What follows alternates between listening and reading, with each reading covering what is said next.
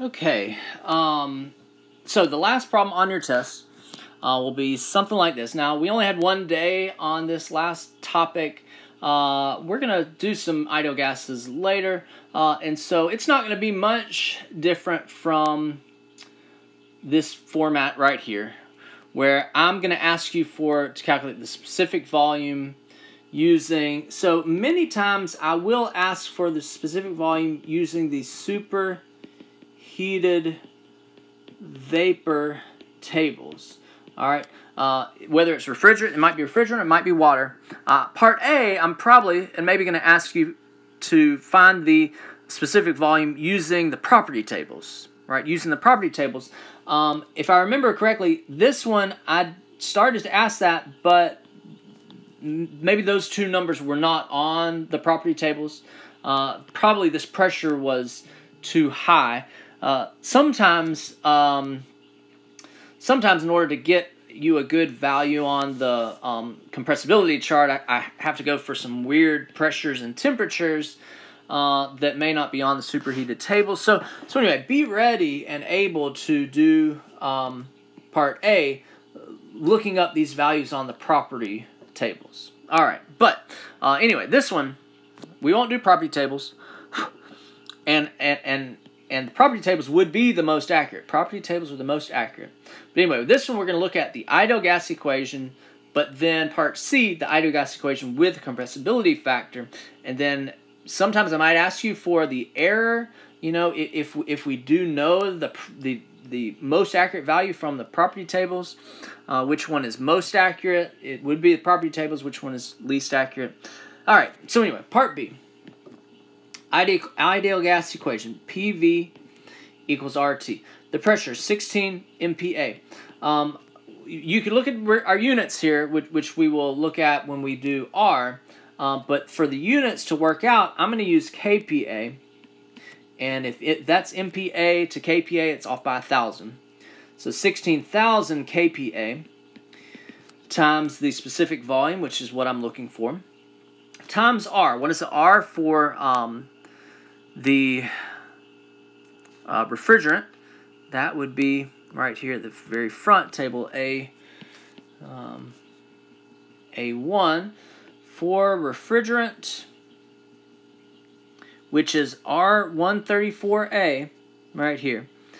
The R value 0.08149, which is kilojoules per kilogram K, but it is also equal to kPa meters cubed per kilogram K.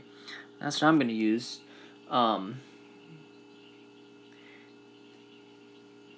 Here we go. 0.08149 kPa meters cubed per kilogram K times the temperature. What's the temperature? 250. Can I just plug in 250? Hopefully that K gave you a reminder. This has to be absolute temperature in these ideal gas equations. So 250 plus 273. I usually don't put the 0.15, but you could. So there's the temperature, 523. All right, 523 Kelvin, and then solve for specific volume, 0.00266 meters cubed per kilogram. So that's part B. Okay, but part C is using PV equals ZRT, right? Using this compressibility factor from the compressibility chart. How can I read that C? In order to read that C, I need PR and TR. What is PR and TR? Reduced pressure, reduced temperature. That is the current pressure divided by the critical point pressure. That is the current temperature divided by the critical temperature. So from right where we were, table A1, here are the critical point values. The critical pressure, 4.059 MPa. Be careful. That one is actually an MPa. The temperature, 374.2 Kelvin. All right. So let's take the current pressure of 16. And so here I could keep MPa because I'm dividing it by 4.059 MPa. You could see that taking 16,000 divided by 4,059, we would still get 3.94 is my PR, my reduced pressure. The temperature, 523 Kelvin divided by 374.2 Kelvin, 1.40. All right, so I would take a PR of 3.94, a TR of 1.4 to table figure chart A15. A15, a TR of 1.4, a PR of 3.94.